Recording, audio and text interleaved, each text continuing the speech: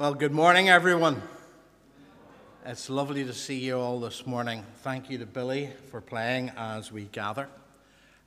In God's name, I give you a warm welcome to our service this morning, whether you're here in person or whether you're joining us online later on. It's good to see you all here together. I have quite a number of announcements that I'd like to draw to your attention this morning. And in your order of service, you'll see the services for the rest of the month. Philip next week, myself the following week, and then Philip again. Our Treasurer, Roy, would remind you that the Maintenance of Property Appeal applies this month. And I'll be saying something more about the Ukrainian crisis in a moment or two.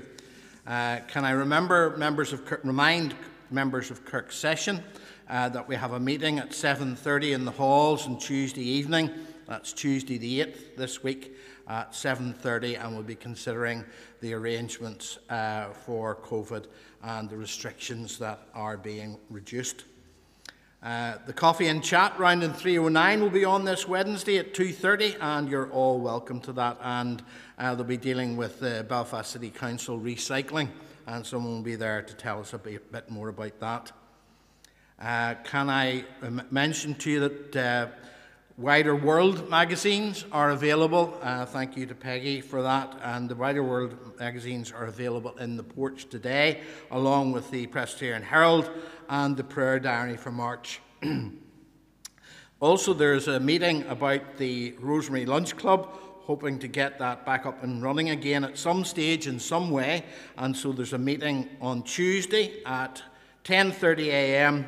and that's in the hall. So that's Tuesday morning, the 8th of March, a meeting for the Lunch Club.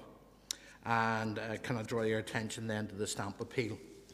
Now I'd like to take a moment or two of your time to share with you the moderator's appeal for the crisis in Ukraine. We are all stunned by the worsening crisis in Ukraine, and people have been asking me about what should we do. Can we bring things anywhere? Can we send help? And there is a great upwelling of concern for the people in Ukraine at this horrible time. So let me share with you just a few slides and a message from our moderator to show and explain how the Presbyterian Church is responding to this appeal, and perhaps you would like to be part of that. First of all, in response to the ongoing devastating war in Ukraine and the exodus of people from that country, the moderator of the Presbyterian Church, Dr. Bruce, has launched an appeal towards the emergency relief effort to help people in Ukraine and also those that are refugees and fleeing from the conflict. The moderator writes that in calling upon all PCI members to consider their response to the humanitarian emergency, Dr. Bruce has said, further to my letter last week calling for congregations to pray for the situation in Ukraine, tragically the bombardment of Ukraine and its people by President Putin's forces has continued, and the fear and suffering of the people living in that country has increased day by day. The United Nations estimates that more than 1 million people have fled the country already due to the war, and many more are expected to follow in the coming days. The moderator has launched a special appeal towards the emergency relief effort to help people in Ukraine and those fleeing from the conflict. The Presbyterian Church in Ireland has immediately released £60,000 to be distributed towards the relief appeal. And that is going to the development partners Christian Aid and Tear Fund, and also who is also a global mission partner, and to the Reformed Church in Hungary, the Hungarian Reformed Church. They are all experienced in supplying and distributing humanitarian aid and assistance, not least to refugees and displaced persons fleeing from conflicts in the region. And whenever possible, they will extend their reach into the country of Ukraine itself. Can I say a word or two about the Hungarian Reformed Church? That church was amongst the first organisations to mobilise its staff and volunteers to provide immediate assistance. The charity organisation of the Hungarian Reformed Church delivered the first food packages to the Ukrainian-Hungarian border on Thursday morning, the 24th of February, whenever the Russian forces entered and invaded. And it has already sent more than 10 tonnes of non-perishable food worth around 22,000 euros across the borders in the last couple of days. This is ongoing. They have also been welcoming people fleeing from the war on train stations at the border, distributing food, tea, drinking water, providing interpretation services and assistance in transport to see them to public transport hubs and onward. In conjunction with the Hungarian Reformed Church, the Bethsaida Hospital, they are also providing medical assistance to those people arriving in Hungary, and also sending medical supplies into Transcarpathia in Ukraine. Christian Aid Ireland and Tear Fund are working with a range of partners on the ground and in the neighbouring countries, and hope to work inside Ukraine as soon as circumstances allow it. Their partners are providing for the immediate needs of the huge numbers of people fleeing Ukraine every hour. They are working around the clock, providing things such as food, bedding, and temporary accommodation for the people. In recent days, one of the local partners has distributed 28 tonnes of food supplies and other life-saving essentials to displaced people across Ukraine. For our information, £30 would be enough to provide essential hygiene supplies for 3 people for 1 month. £50 would provide blankets for four families. £100 could provide emergency food for 2 families for 1 month. Every little helps. And finally then, 2 slides about what we should be praying for. And we will have this up on the website, on the Facebook site as well. Pray for immediate ceasefire and an end to the war. Pray too for the de-escalation of the tensions between East and West, between Russia and the Western countries. Pray for all affected by the war, especially the grieving, the injured, and those whose homes have been destroyed. Pray for people sheltering in fear, those fighting for freedom, and those protesting for peace. Pray for the large Christian community in Ukraine. Pray that they will know that God is with them, that He is their strength and refuge and hope. Pray too that they will be a witness to others in these days of distress and fear. And finally, pray for those who have recently fled or are fleeing due to the war in Ukraine and have been displaced from within the country. Pray that they will find safety, shelter, water, food, and medical help. Pray that they will receive both emergency humanitarian aid as well as help in the coming weeks and months.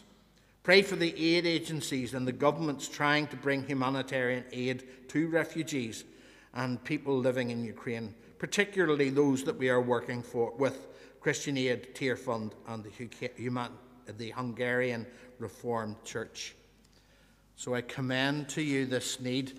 If you want to make a donation to the moderator's appeal, it can be done from today onward. Just put it in an envelope, mark it Ukraine, and if you are a free will offering taxpayer, put your number on it, and that means that we'll be able to get the gift aid on it. Is that right, Roy? So just put it in the box at the end, leave it here, give it to Roy, give it to me, and we will see that it gets through. These are important and scary times. Now we turn to this morning. I want to welcome Michael. It's good to have you back in Rosemary, Michael. It's good to have you here. Michael is part of the team in Carnmoney, where Philip is this morning, and Michael is the Discipleship Associate. And we're very glad to have you. And can I say that we wish you well in the days ahead as God leads you forward in your ministry. Good to have you.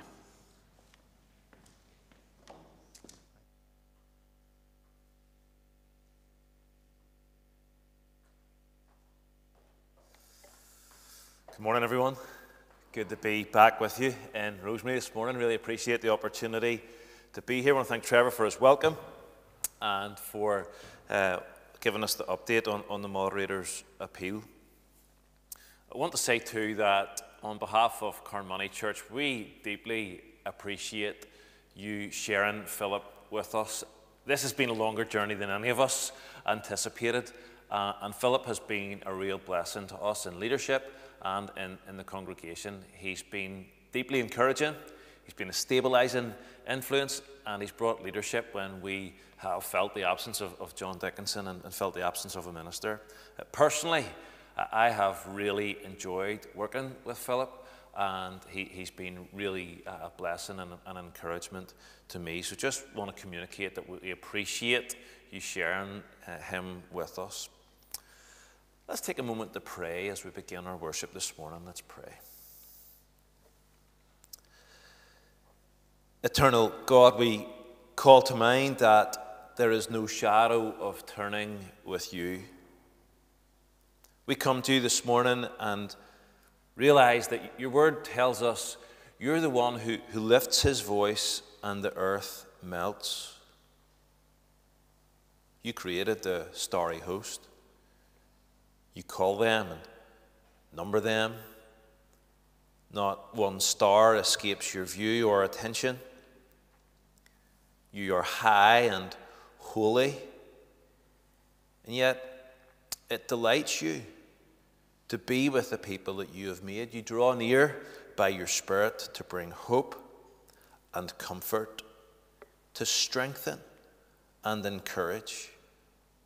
None compares to you. Isaiah tells us that you bring princes and rulers to nothing. It's to you that we come to worship this morning.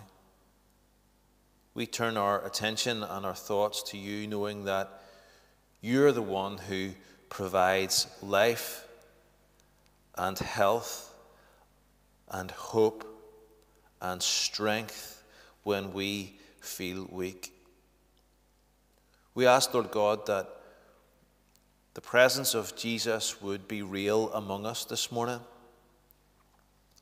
that we would know his help, that we would know his attention on our lives, that we would find in him the forgiveness for our sins that we desperately need and the acceptance that we will never find elsewhere. Minister to our fears, we ask. Direct our hearts to worship you and fill us with hope through your word. For it's in Jesus' name that we pray. Amen. Amen. Okay, let's stand together as we sing Jesus is Lord.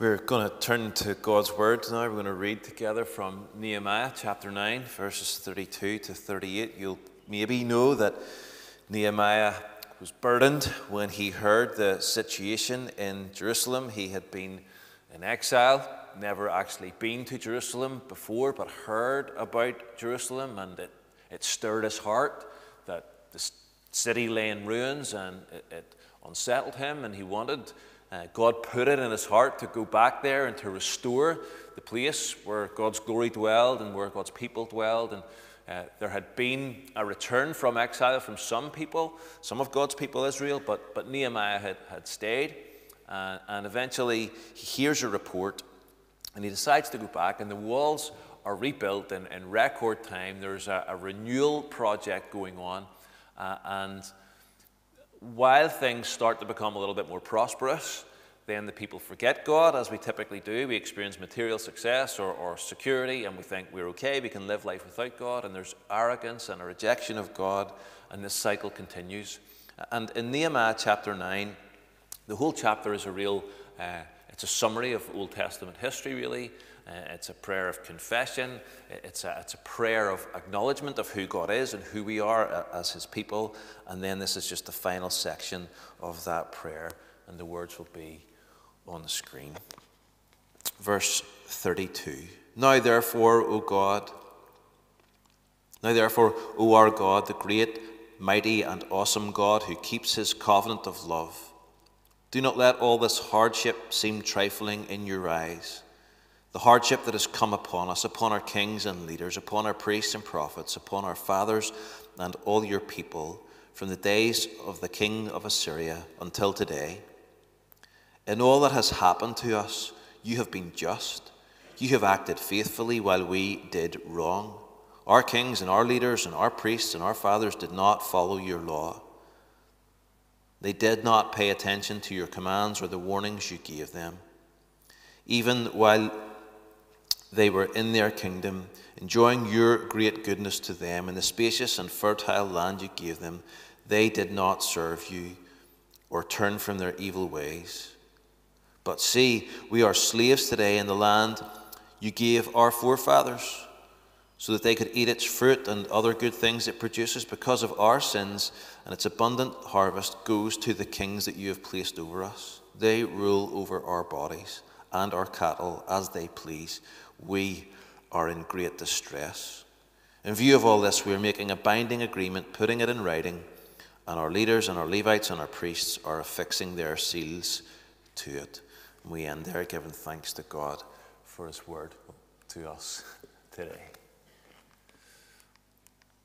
Sorry if you were following along there on the screen. I was reading the text and not thinking about the screen. I'm going to take a moment just to pray, and obviously Trevor's been reminding us of the needs that are constantly before us on our television screen, the situation in Ukraine, and we will pray about that and bring that situation before God corporately this morning. We'll also pray for our own city.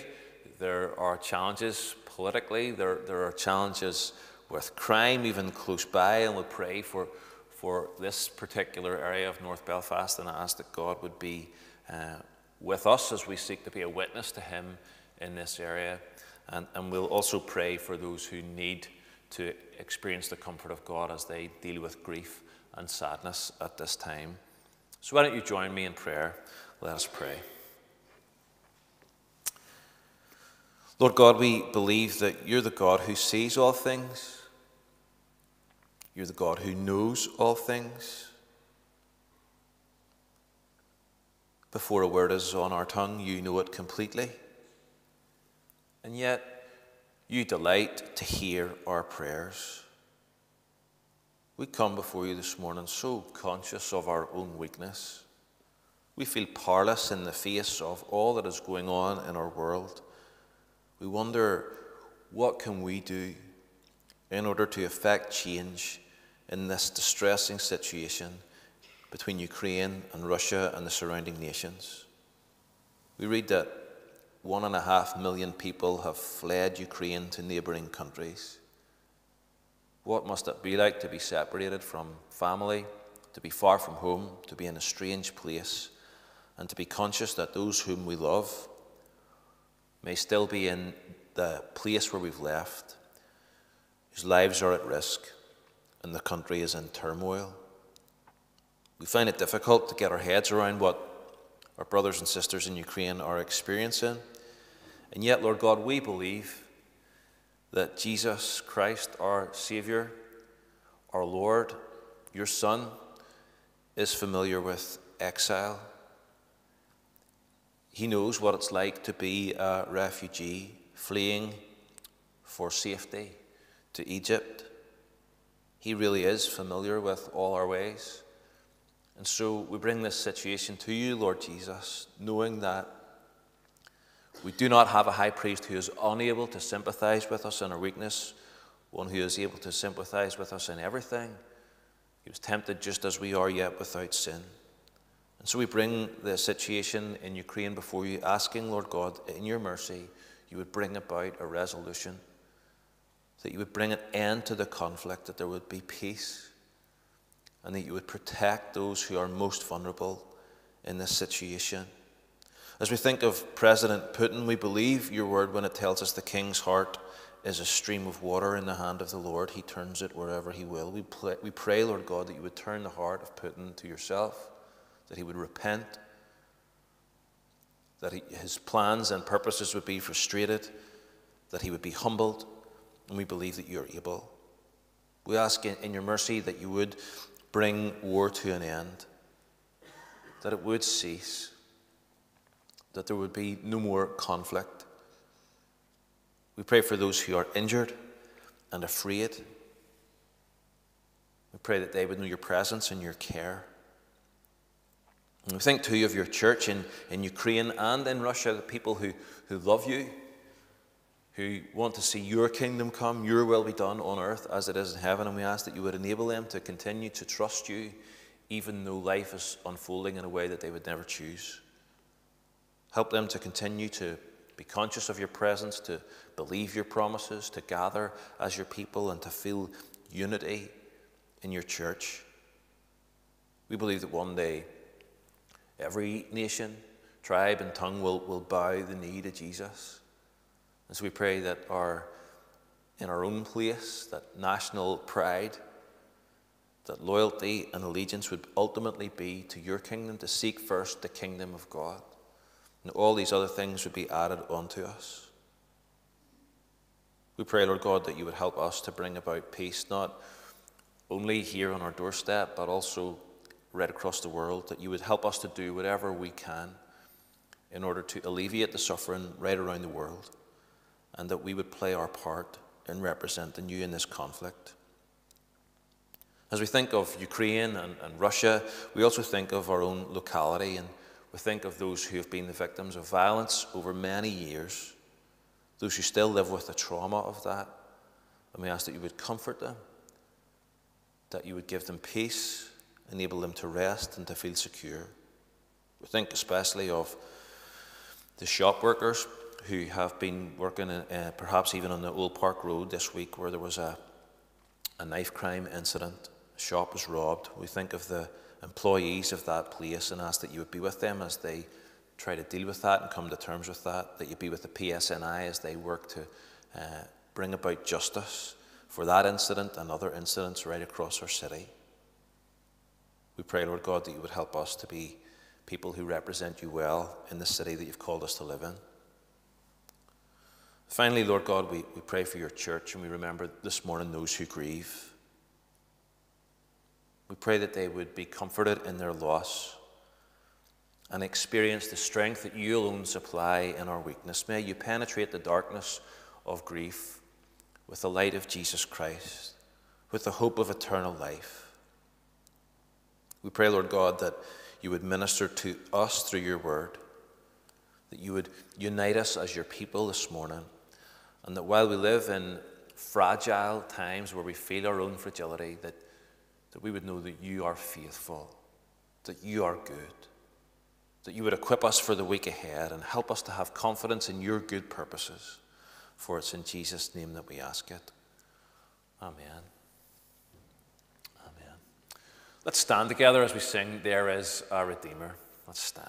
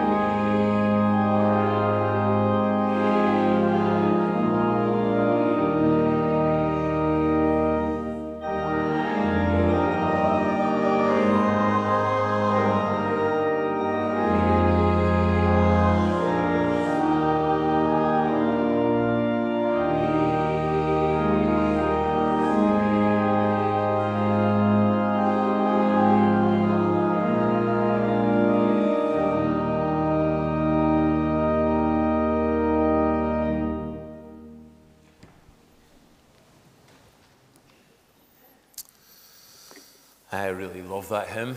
I love singing it, and very often in situations that I find myself in where people are telling me about difficulties that they've encountered, maybe they've experienced loss, and humanly speaking, there's no way to comfort them. There's nothing that we can say. There's no guarantee that things are going to get better. It is possible just to end the message or end the conversation by saying, there is a Redeemer.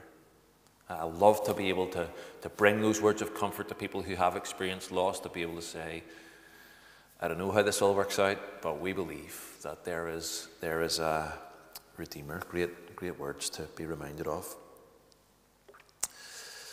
On the 19th of January, BBC News reported that a Londonderry shop owner, Mr. Jim Barr, received a card with an apology from an anonymous person who confessed to stealing £10 from him 30 years ago. The customer said he'd given the shop owner a £20 note when in fact it was only a tenner. Mr. Barr said, I'm guessing they were about 12 or 13 at the time, so they're probably in their 40s now. This must have been playing on their conscience for years. Most people are good deep down, he said. You get the odd bad apple, but the way I look at it is that person may have had a hard life, and it's probably just the way they were brought up. You can barely get a Derry Journal around here today because so many people have been going out to read the story. It's been lovely to hear these messages from people, and some of them I don't even know, saying nice things about me. Maybe with all the doom and gloom of January, people just like to hear a good news story. So, what do you need to own up to?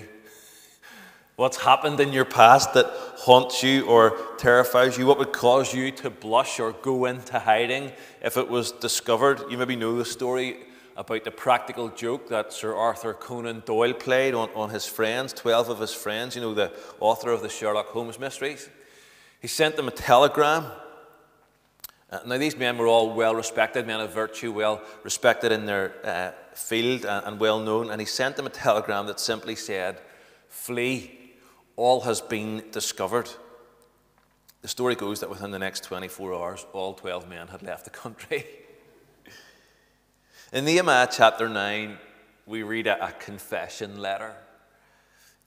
Rather than running from God in shame about how they had lived and how Israel had rejected God and abandoned God, the Levites of Nehemiah's time go back over it in prayer. It's the fullest review of the biblical story in the whole of the Old Testament. And in that chapter, if you get a chance to read it, you'll see an account of creation, Exodus, the Red Sea, the wilderness, the commandments, the golden calf, all of that. It's all spoken about in Nehemiah chapter 9. It took a quarter of a day to confess their sin. And then they spent another quarter of the day worshiping God. You'll be checking your watch if I go 5 minutes over my time, never mind a quarter of a day worshiping, a quarter of a day in prayer. There's no airbrushing, there's no filtering. The story of the people of God is told in Nehemiah chapter 9, warts and all. It's an unflattering photograph. Maybe if you go back through your family album, you can see photographs when your clothes were, something that you would laugh at now. Or your hairstyle is something that you would be embarrassed about. Or maybe you look at the wallpaper behind what's going on in the photograph and you think, oh my goodness, do you remember we had that wallpaper? Or do you remember we had those curtains? Do you remember that sofa? Do you remember the pattern on that carpet? And you're embarrassed about it, and people might even make fun of you. Your children might make fun of you as they look back at these photographs, and they're embarrassed about the taste that they used to have. Well, here, God's people actually bring it up to God, the embarrassing parts of their lives. And they say, this is us. This is who we are. This is the embarrassing truth about how we have rejected your word. The cycle of disobedience could be written of every generation since the fall, because as Paul tells the Romans in chapter 3, all have sinned and fallen short of the glory of God. We could say it too. There are embarrassing aspects of our life that we need to bring before God. This is a prayer about, first of all, being human. Being human. People say to us, don't they, sure, you're only human. And it's an acknowledgement of the fact that we are limited. And we say when we make a mistake, sure, I'm only human. Because we want people to cut us a bit of slack. We want to be able to say, I'm not perfect. It's a confession of weakness. And in Nehemiah chapter 9, this prayer disagrees with Mr. Jim Barr's assessment that most people are good deep down. Because the biblical reality is that is not true. In verse 33, we read the words, we have acted wickedly. A summary of the book of Nehemiah covers a whole lot of ground. It's like a builder's merchant's logbook or record book, because there's stuff in there about building materials. It's like a teacher's rule book because there's a list of names. There's prophetic words in there. It's like a history book. It recounts what's going on in the past. There's a whole lot of stuff going on. God's people are back in Jerusalem where they belong, but things are not as they should be. Yeah, the temple and the city was in ruins, and yet the walls have been rebuilt. And Nehemiah was really distressed when he heard about how things were. And he as a governor, felt, I can do something about this. And King Artaxerxes, a foreign king, a pagan king, bankrolled the building project. The renewal project's gone well. They've experienced material and physical prosperity. But as a result, God's people neglected God's word and they neglected worship of him.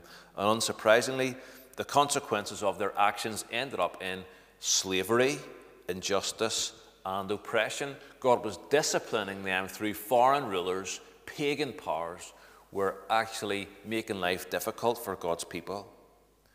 In spite of the prosperity, things were not as they should be in the homeland. And their response in worship is really, really refreshing. They don't blame it on the odd bad apple. They don't say, well, we would have been good, but we've been led astray by other people. It's other people's fault. They engage in a collective confession, public confession of their own failure, past and present. They say things like, our fathers acted presumptuously and stiffened their neck and did not obey your commandments. They refused to obey and were not mindful of the wonders that you performed among them. They stiffened their neck and appointed a leader to return to slavery in Egypt. They say, this is who we are. This is our history. Our ancestors behaved poorly, and we are repeating the same sins that they did. We're just like them. They own up to their own failures in prayer. And the Israelites in Nehemiah's day seem to have an honest grasp of who they are.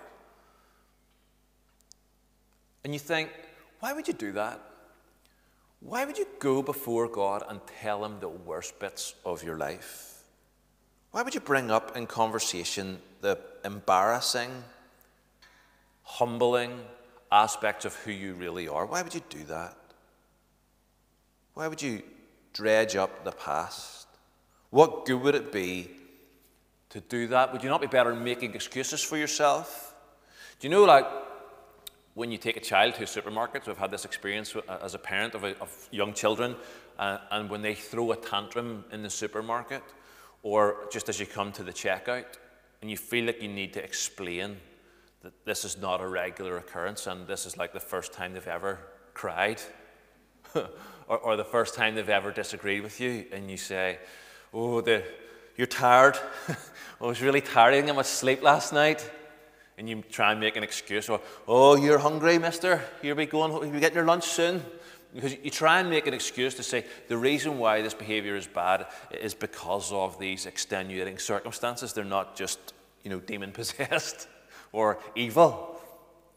You want to try and play it down. You make excuses. You try and explain it away. Oh, he's maybe got a tooth coming through. We try and give a reason or excuse to almost justify the behavior.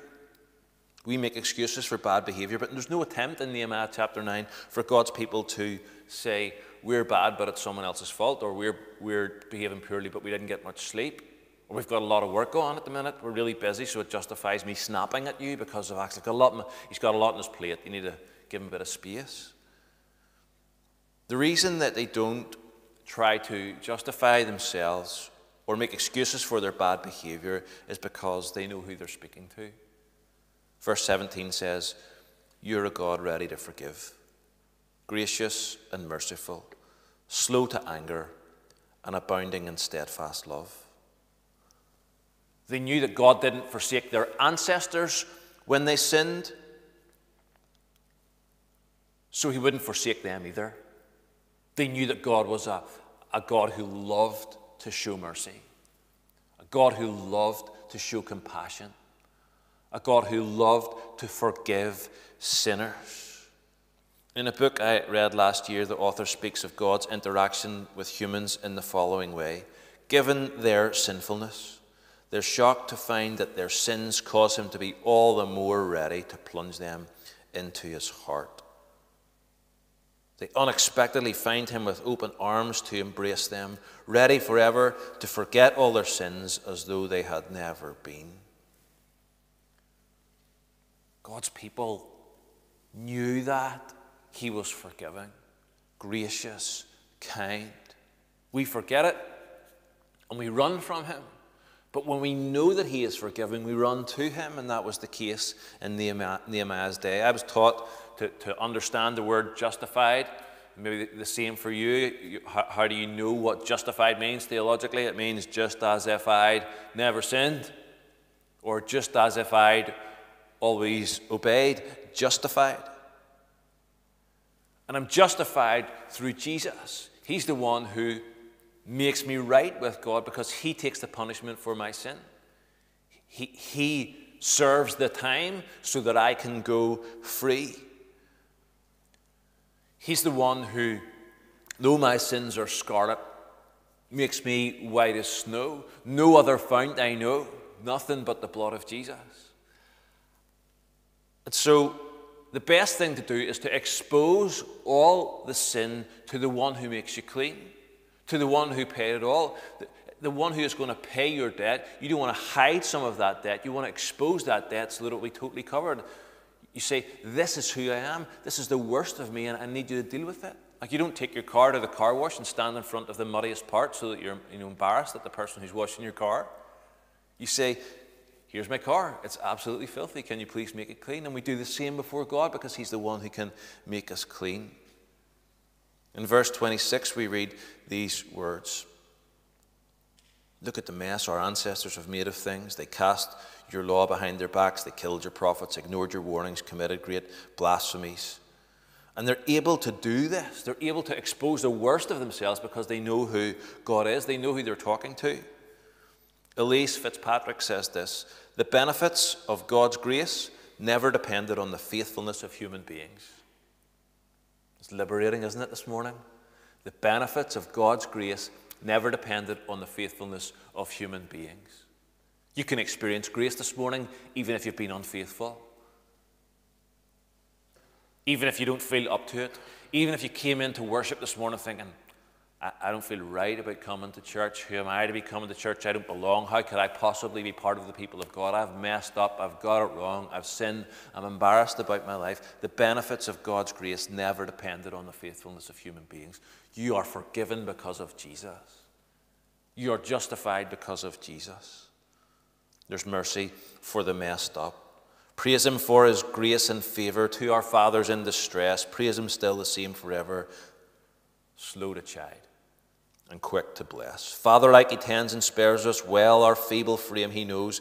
In his arms he gently bears us, rescues us from all our foes. Praise him widely as his mercy flows. There's mercy for the messed up. God is greater than our guilt. You can be human before God and be honest with him in prayer in the week ahead about who you are. You can say, this is who I am and I need your help. You don't need to pretend before him. He knows the reality of your life and he loves you. This is a passage about being human. It's also a passage about being hopeful.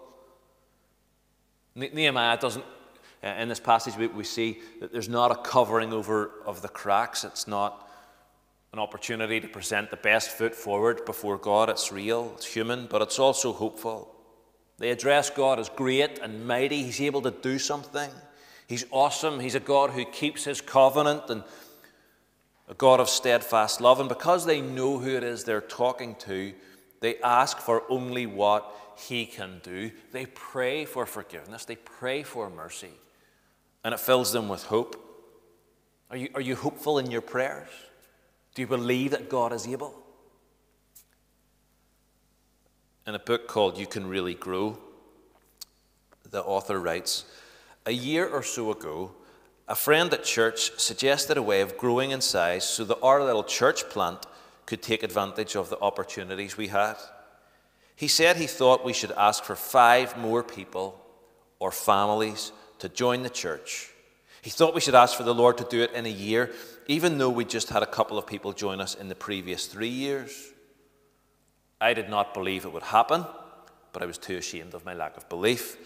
So we prayed. I sat with the same friend in a pub near the end of the year, and we counted the 5. The exact answer. He told me that he had not believed it would happen, and I admitted the same. Could you be hopeful in your prayer? Your prayer for a neighbor to come to faith. Hopeful in your prayer for the person in your family who doesn't yet know Jesus that you could be tempted to give up praying for. Could you be hopeful in your prayers for Rosemary Presbyterian Church? Could you be hopeful in your prayers for your own spiritual growth, that you would get to know God better in 12 months' time, that you would rely on him more and rely on yourself less?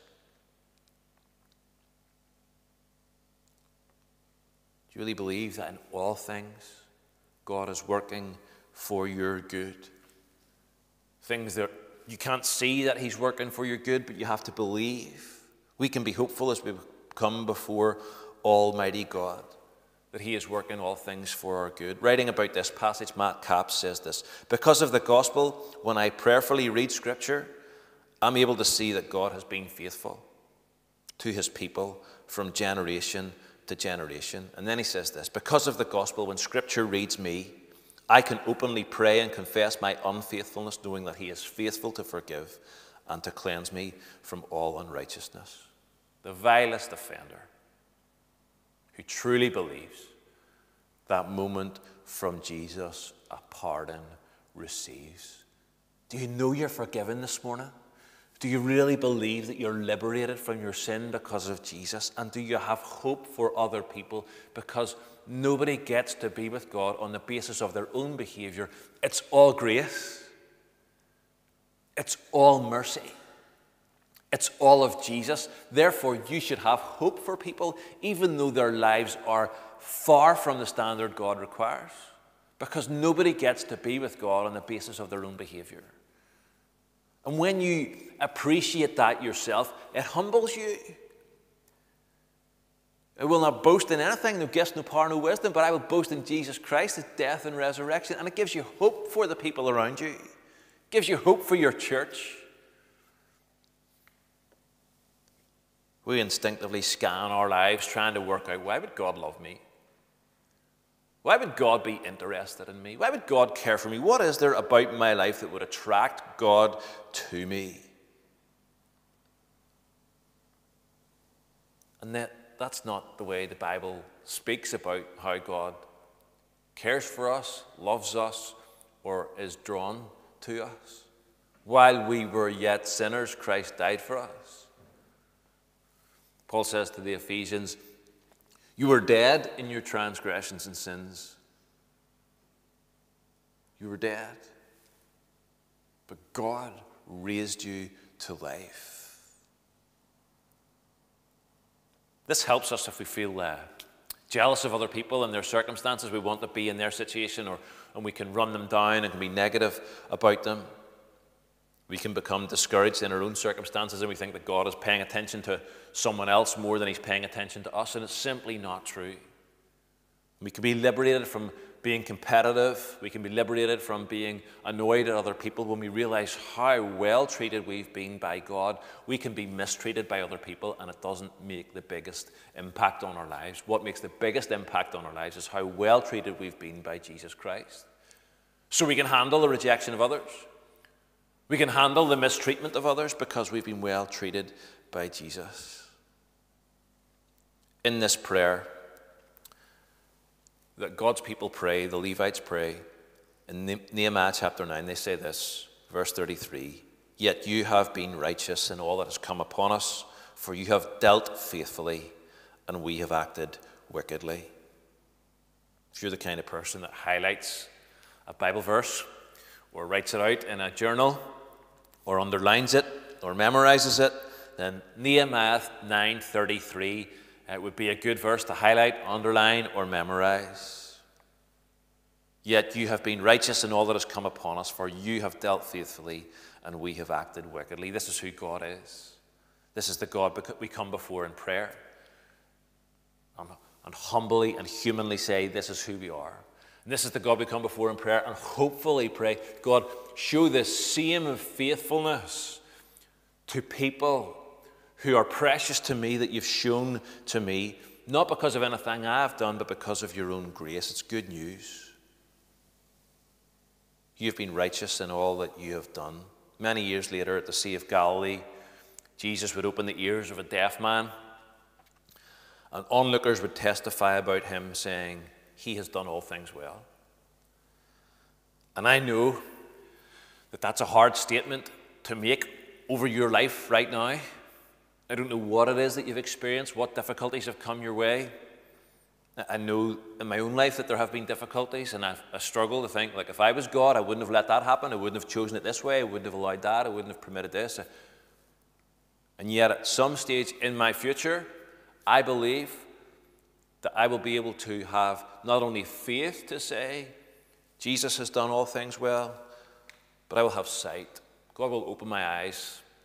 Look forward to that day when faith becomes sight, and I say, Jesus, you've done all things well. But that's our confidence right now. And our confidence is confirmed at the cross.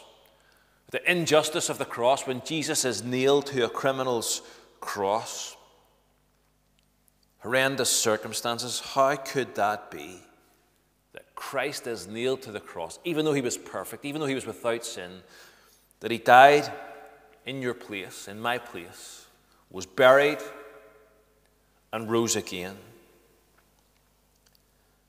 In a book called Truth on Fire, Adam Ramsey says this: in God's hands, even the greatest evil ever committed is bent backwards on itself to accomplish the greatest good. The offer of eternal life for all of us because of this greatest evil, God's Son murdered on a criminal's cross. And knowing this enables you and I to look at our suffering and our difficult circumstances and believe, if God can accomplish the greatest good out of the greatest evil, then what about the suffering and the evil that I'm experiencing now? Is it not possible that God could accomplish good out of that through your cancer diagnosis, through your job uncertainty, through the disappointment in your family, through your financial limitation, through your grief, through the most shameful and embarrassing sin you've ever committed? Even in that, there's mercy for the messed up, and God's grace is greater than our guilt. He has done all things well, and the cross is proof. May you know the love and mercy of Jesus Christ to enable you to be human before him and before others, to be the first to raise your hand and say, yeah, I got it wrong. To be human, but not just to be human and be in despair, but to be hopeful. That the faithfulness and mercy of God will actually make a difference. Your hope and my hope doesn't lie in avoiding bad apples. It doesn't lie in paying back all our debts. It doesn't lie in dodging difficulty or suffering, because that's impossible. Our hope is found in Jesus Christ. And his mercy is more than our many sins. His grace is greater than all our guilt. May you know him in the week ahead. And may his presence liberate you to be real about who you are and give you hope for your church, for this world, for your neighbors, for your family, and for every person who is precious to you, that you could bring them before him in prayer, saying, you are faithful even though we are fickle. May that be an encouragement to each of us this morning. I'm going to take a moment to pray, and then we're going to worship again. Father, we bow before you, giving you thanks that you are the God of mercy. Even though we mess up, you pour out your grace upon us to cover over all our guilt. You're the Savior, the one who deals with our sin and our shame. We thank you for Jesus this morning. Jesus who bore our sins in his body on a tree. We thank you that he died a real death and was raised again to life, demonstrating that he is more powerful than our greatest enemy. We thank you that our hope doesn't lie in our own behavior. We thank you that our hope lies in the perfect life of Jesus Christ. Help us to know him in the week ahead. Help us to be honest with you in our prayers about the reality of our lives and to believe that you love us just as we are. We pray, Lord, that you would make us hopeful about the people all around us, about our neighbours and friends, our work colleagues, our family members. Make us hopeful for this community and hopeful for this, your church. We pray for your blessing upon it so that Jesus Christ would be glorified. Give us courage to pray big prayers, to be bold enough to ask for growth, for renewal, for change, and believe that you're able to do it. Come and be with us by your Spirit, we pray. In Jesus' name, amen. Amen. Let's stand together as we conclude our worship singing, I, the Lord of Sea and Sky.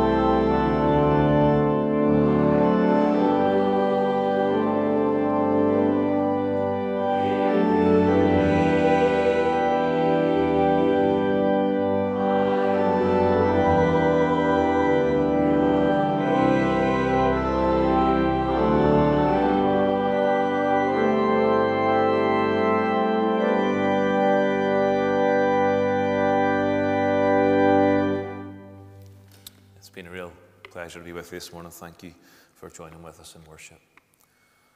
And now may the grace of our Lord Jesus Christ, the love of God, and the fellowship of the Holy Spirit rest and remain on you this day and all the days of your life. Amen.